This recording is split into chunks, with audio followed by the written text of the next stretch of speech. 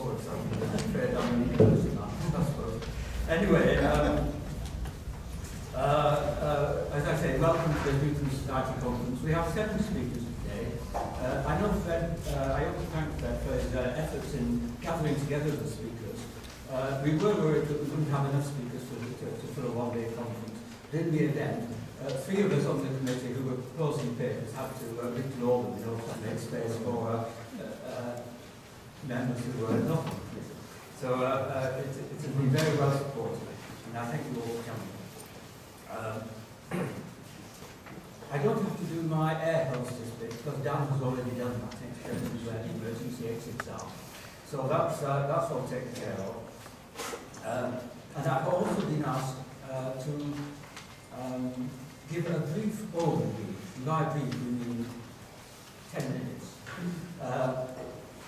Of the background of the economy during this period, so that we have some sort of background with which to compare the various developments that occurred.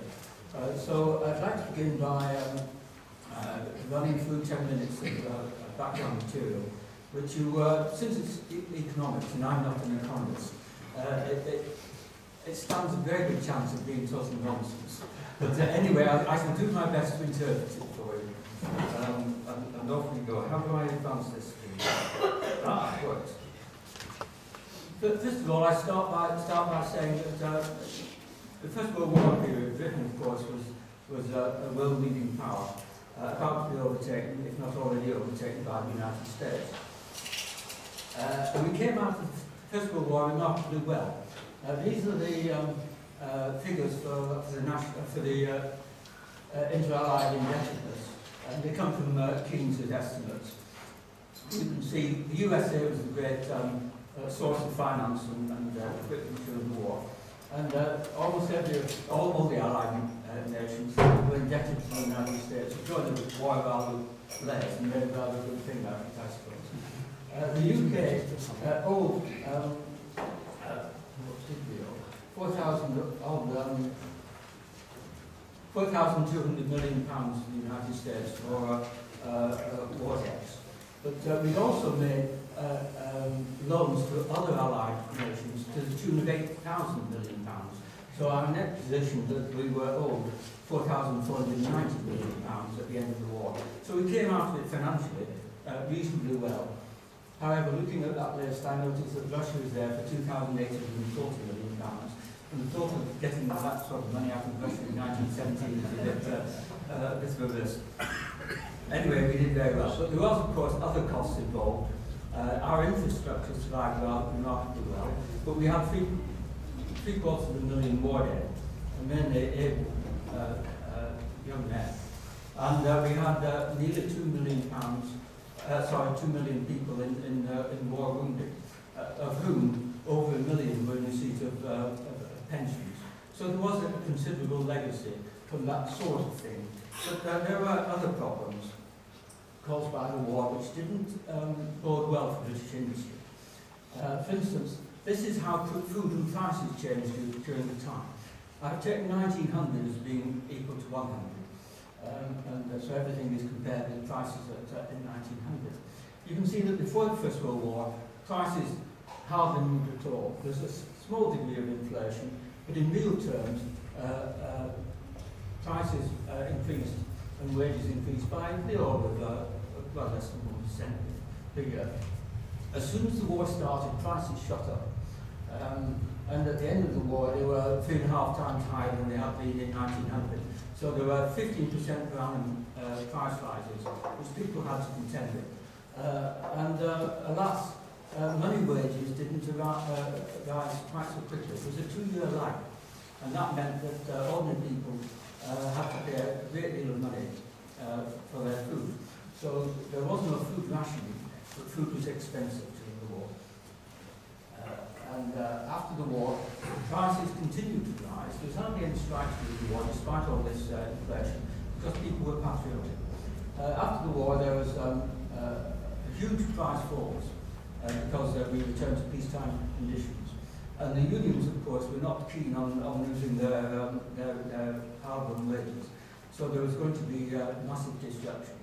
And there was a big strike in 1921 and a general strike in 1926. But nevertheless, the miners who led these strikes came out of it very badly on both occasions and had to suffer massive wage reductions. But these were only in line with the falls in the cost of living. So it wasn't as bad as it could be. Nevertheless, there was massive deflation during the 1920s, and deflation is very hard to live with. The other thing that is worth looking at is the GDP, the gross domestic product, or in this case, it's described as being the national income, per head of population, which is considered to be a pretty good guide to how wealthy a society is and how it's doing. And you can see that prior to the war, we were flatlining. We were no longer growing as we had been during the Victorian era, but we were going through the Edwardian period, sitting back on our owls and rather enjoying things, and there was no real growth in the economy. As soon as the war came, there was inflation, so national income appeared to rise, but in real terms, it remained static.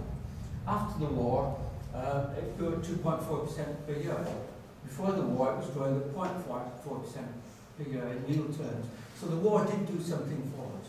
It boosted the economy and made it grow 5 times faster, which was no mean achievement. So there is some payback from the war, I suppose. We might look at individual industries, because how the war affected different industries was varied. We find that on the whole, the old industries, those that have created Great Britain to be a world leader, the traditional industries, if you like, suffered. They all started their period of decline, and they declined continuously throughout the 20th century and finally vanished. But new industries came along. So if we have a look at the old industries, coal is very fundamental. You see the maximum production per year of coal was in 1913, just before the war. It declined during the war, mainly because coal exports declined. We stopped exporting this stuff. A lot of miners, of course, were fired, I imagine. After the war, there was terrible industrial relations. This was partly due because we were still using very old-fashioned methods to win coal. Only 30% in 1930 of coal was won by a machine, and we still dig it out of the pits, and we still carted it to along the pit bottoms by pit rollers. We were still very old-fashioned. By 1940, only 40% of the machine coal was being produced, which is rather telling. It was a total lack of investment, and it's hardly surprising that the miners are very discontented with their lot. Things haven't improved. We weren't using conveyor belts. We weren't winning coal with machines, as opposed to America and Germany, where by 1939, over 90% of coal was being won by machine and conveyed from the workplace by conveyor belt. That was not so in this country. We can have a quick look at the iron and steel manufacture.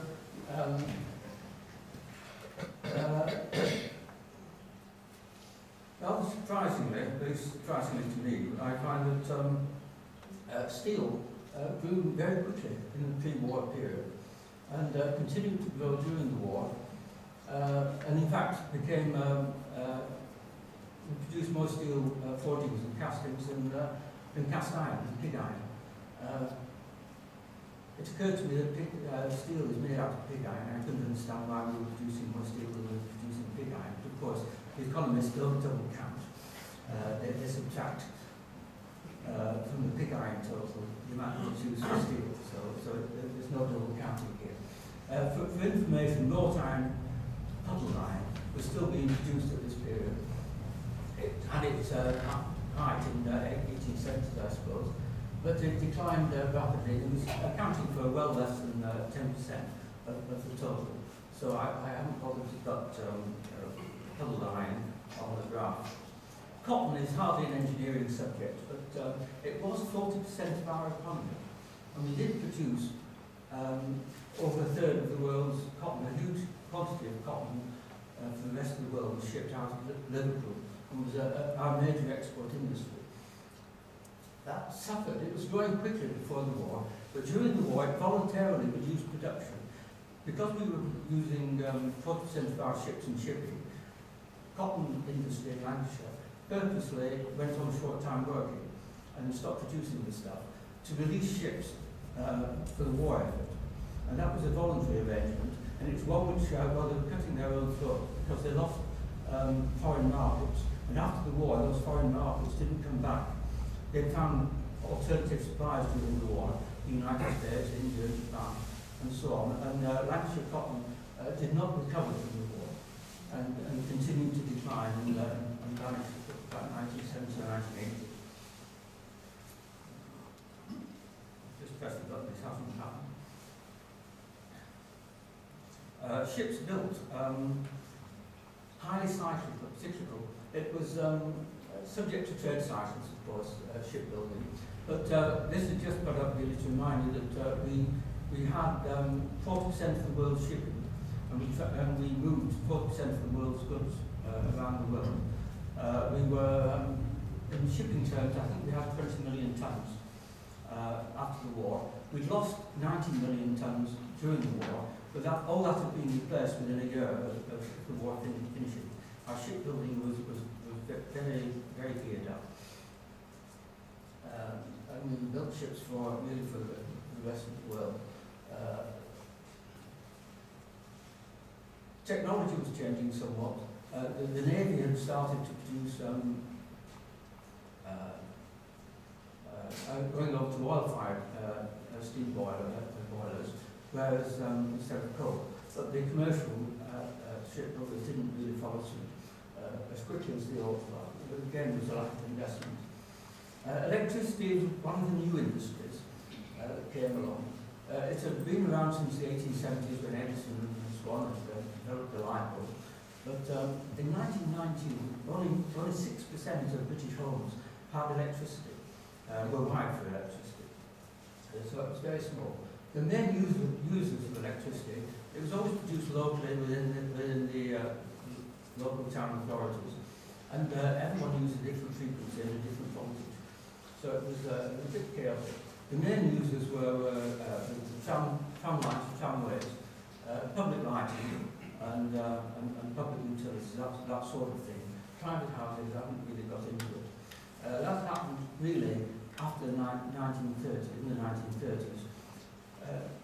National Grid came along in 1926 and was not completed until 1933. So there was a very slow transfer there. And finally, we moved to another new industry, which is the automotive industry. We were always had more cars in the country than either France or Germany. And it grew steadily, grew very quickly, in fact, during this period.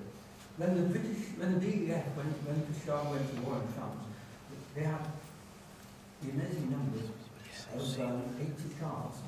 But they took 880 cars with them because they requisitioned 800 cars from private owners. They were not really mechanised. They went to war. But by the time they finished the war, horses were out and cars and military and tanks and things were in. And they had 53,000 cars. And I can't remember how many motorcycles, 30,000, and so on. So the war effort boosted motor car production. It also created a large number of young men who knew more about cars than they did about horses. So it was going to do the industry a lot of good. And finally, I should say something about what happened to the old industries and what happened to the new industries. I prepared this graph, it's the one I'm going to end with. You can see the dark on the left is the growth rates in individual counties between 1845 and 1851, really the height of the Industrial Revolution. And you can see that South Wales, the West Midlands, Lancashire and Yorkshire, the North East and the Scottish industrial belt were all the places that were growing rapidly. They were growing because they could offer jobs and people were moving there. And they were moving there from the poorer agricultural regions of the country. Between 1921 and 1931, the reverse happened. South Wales, which actually was growing in the Victorian era, started to shrink. It was losing population. Now miners were abandoning the mines in large numbers. Cornwall too was shrinking, and the northeast of England was shrinking. Virtually the whole of mid and North Wales was shrinking, losing population. Almost the whole of Scotland was losing population. The places that were growing were immediately to the north and west of London and along the south coast. This is where the jobs were being created. This is where the new industries were. And the old industries, which were largely these places on the... It's not working. Oh, it's there. Mainly in these areas here, were actually suffering and shrinking. So I think that illustrates it quite well. And that's all I have to say. And I'm finished at 10, which is the time I'm supposed to finish at. And with that, I will hand over to Fred Starr, who will be your chairman for the lesson today. Thank you very much.